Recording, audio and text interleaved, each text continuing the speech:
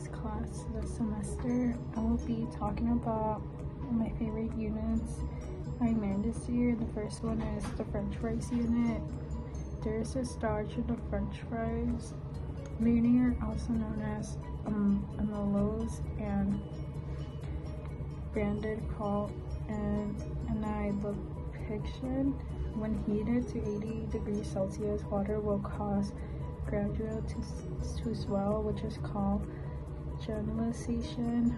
When we eat a French fry, it goes through the mouth and then a chemical digestion with amylase and digested enzyme for starches,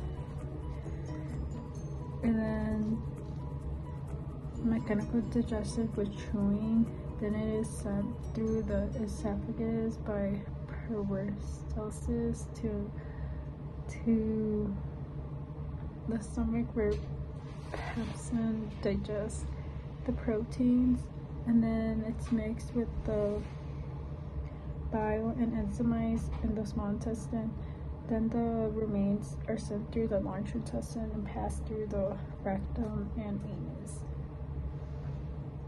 The next unit is the bread unit, and it's composed of carbohydrates in the form of starches and sugar. Yeast is important because it breaks the starch into meltage, and it can break protein chains. Your stomach digests the bread differently depending on the type. The next topic is eggs. A lot of us eat eggs for breakfast, and 70% of the egg has water in it.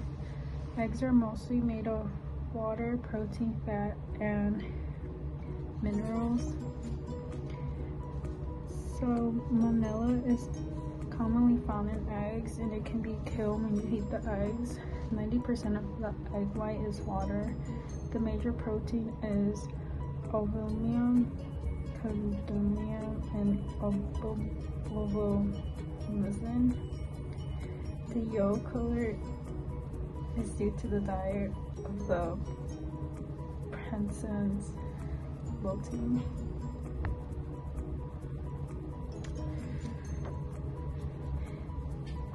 The next topic is cakes and cookies. In baking, you need oil to give it moisture. Oil lipids are composed of one glycerol molecule and 3 fatty acids. Cookies baking utilizes fat. Butter keeps the cookies, ensuring they spread darker rather than rise. And then fat and oil have the same lipids. The carbohydrates digest the same way through the mouth, stomach, and then the intestines. Cookies have 6% of water, while cake has 25 to 30%. Foodborne illness can be caused by Anthovirus eggs contacting bacteria. I learned a lot in this class by the macronutrients, shelf life, water contact, and the chemistry behind the food, and how macronutrients digest in our stomach.